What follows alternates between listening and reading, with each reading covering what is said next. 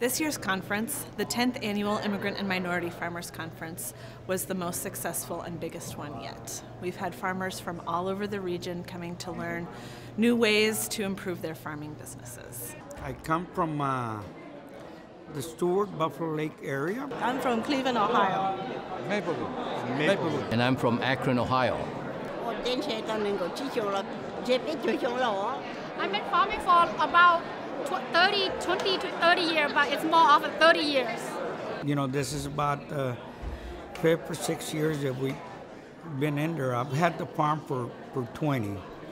I've had this community garden, this will be the 5th season. The reason this conference is important is it's an introduction to immigrant farmers about how to do farming here in the United States. Most of them come from farming backgrounds in their own countries, but it's a different atmosphere, a different environment here.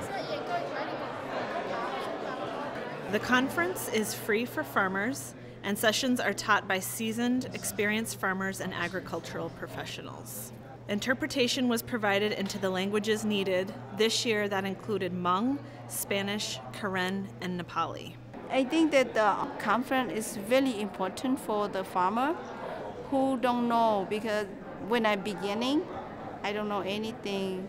I do not know where I gonna get seed, where I gonna go get help or loan or find land, and that's why I like to volunteer and organize this conference for the farmer and who really need help.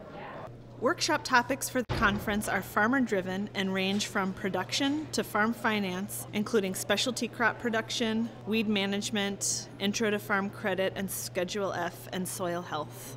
We had lunchtime entertainment including traditional Hmong youth dancers, folk music, and spoken word. Go to town, red and white, she called her name, left from the fire.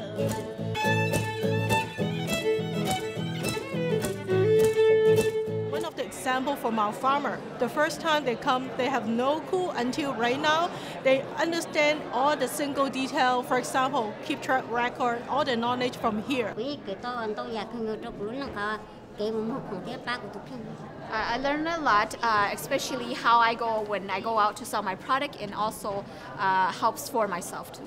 You make a lot of mistakes, and then you come back over here, and when they're showing you what they did, then you go in, oh, I made that mistake already, you know, and then, you know, you're not going to use it this year. Más que aprender algo en particular, me ayudó a relacionarme con otras personas, a conocer otros proyectos. And so more than anything specifically that I learned, it allowed me to meet and learn about all these other different organizations and meet individuals. This conference needs the support of federal, state, and non-profit organization support in order to provide a continuous program delivery to underserved minority or immigrant farmers. Actually, it's all refugees, underserved immigrants.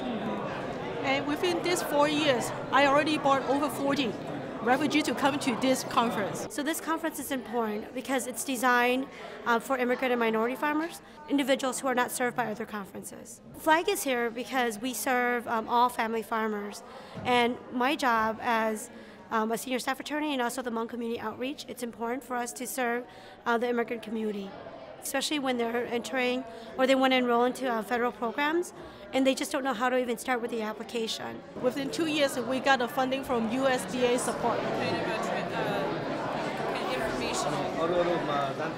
This year's conference included a conversation about shared experiences and cross-cultural conversation led by community leaders.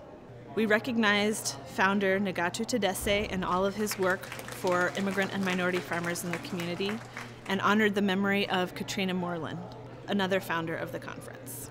I would like to dedicate this statement to Katrina Moreland and loving memories of her.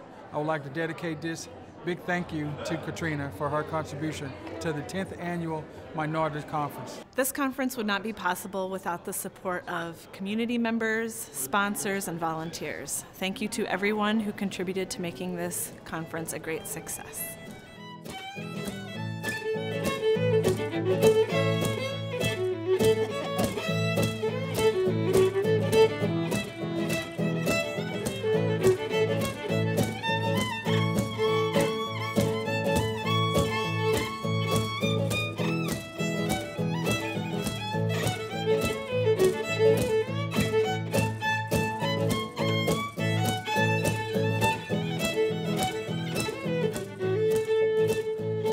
she told red and white.